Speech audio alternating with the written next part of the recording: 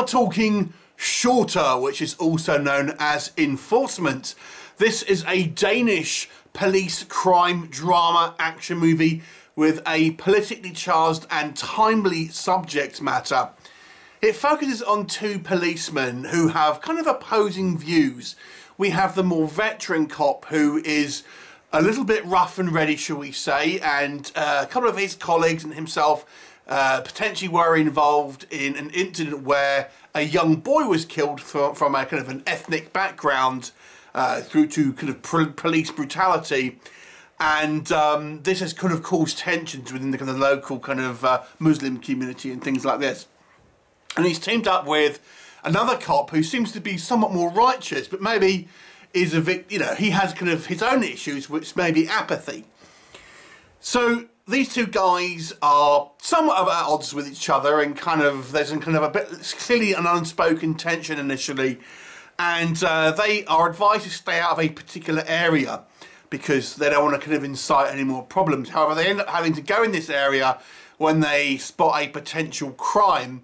However, it comes on the radio that the young lad that was in hospital due to this kind of police brutality has died, and this kind of ignites essentially rioting, and these two policemen caught right in the middle of this kind of Muslim neighbourhood, well, predominantly Muslim neighbourhood, and now lives are in danger, and as the movie progresses, perceptions will change, both from the actual characters in the movie, supporting characters, and you as a viewer as well. I won't say any more than that because the movie does a good job here of shifting your expectations and your assumptions of people. So let's talk about what works first of all. I actually think this movie starts off, you have your kind of views in one point, and the movie I think does a good job of really taking you through a journey of judging people, expectations, judging a book by its cover, so to speak, and asking you the question what you would do in kind of maybe certain situations. And they feel this is the movie's greatest strength because you kind of go on the journey, not just with these two police officers, but with supporting characters as well. They end up dragging this young boy, Arab boy, around because they could have arrested him for something relatively minor initially. But, again, it's the relationship between these kind of three characters and other characters that will come into the kind of frame as well, and how, how maybe sometimes good intentions can kind of go the wrong way, and how you've maybe judged someone one way when maybe you should be thinking about it. And sometimes, ultimately you're left with no choice with certain things. It's a fascinating moral quandary which kind of completely blurs the lines. That never really has a straight kind of protagonist and stuff like that. I think it was very, very well done, coupled with some fantastic acting. Obviously, it's a Danish movie, but you know what? I almost forgot about that. I was so sucked in by the story here and the acting. It was just, I was just sucked into the story and the characters. I have to say as well that it has some really fantastic cinematography.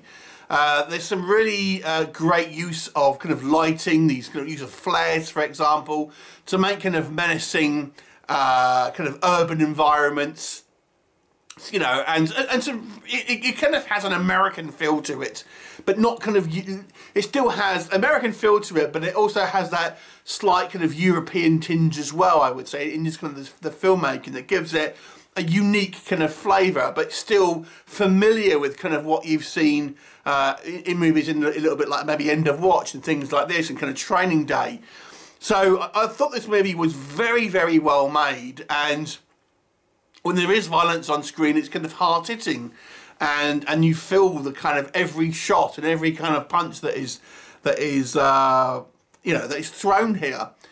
Do I have any negatives? I think there are a couple of story elements where it just, I think, loses a little bit of realism.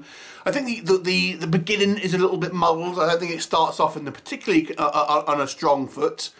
And then there are a couple of decisions as the movie progresses where you think, I don't know if that completely makes logical sense or if characters would realistically do that. And the very, very ending as well, I think it seemed like it ended more on a dramatic note rather than a realistic note as well. And I would have actually liked to have seen it maybe had a 5 minutes more to kind of have an epilogue about the end results of ultimately what happened.